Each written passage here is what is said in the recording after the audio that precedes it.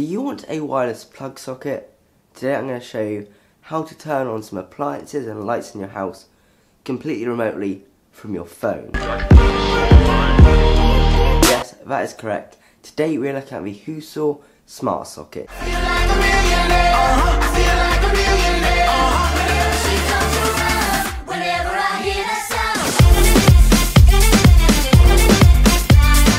As the name implies, this is a smart socket.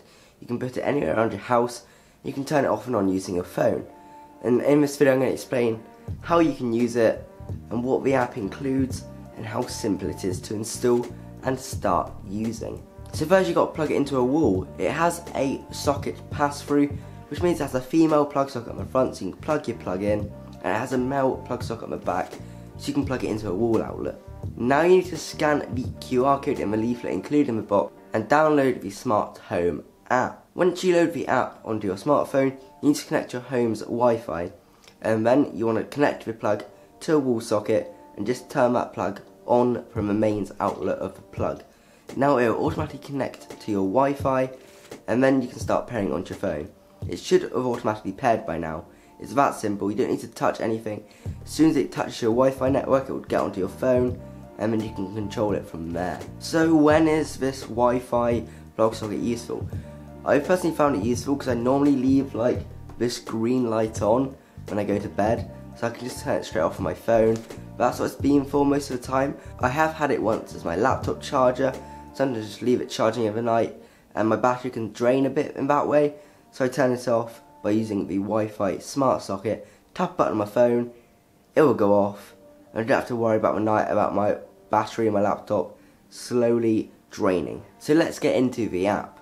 Once you're in the app, you get a list of the wireless sockets in your house. I only have one here, so I'll click on the green lamp, which I named because it's a green lamp, and then it'll come up with a button. You can press this. If it's grey, it'll go to red, that means it's on. If it's red and it goes to grey, that means it's off. It's quite self-explanatory. That's how simple it is. There are other tabs at the bottom. Let's cover them. Next up is the power usage tab. Here you can see how much energy your wall socket is draining, like in kilowatt hours or watts. That's cool. I believe it's just for that plug socket.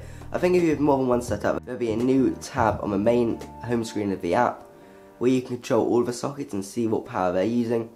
But this is just for this socket. Once you dive into the power usage inside your actual socket, as you can see, these sockets actually use quite low power because they're transmitting Wi-Fi. They're sending power through the socket, and then they're connecting back to your Wi-Fi router, also connecting to the Wi-Fi on your phone.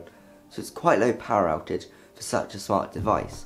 You can also add a timer. So say you could use this for like a microwave. So if you go out and you come home at like 5 o'clock and you want your tea to be like heated up in a microwave. I've never actually tried microwavable food, but a lot of people say it's quite cool.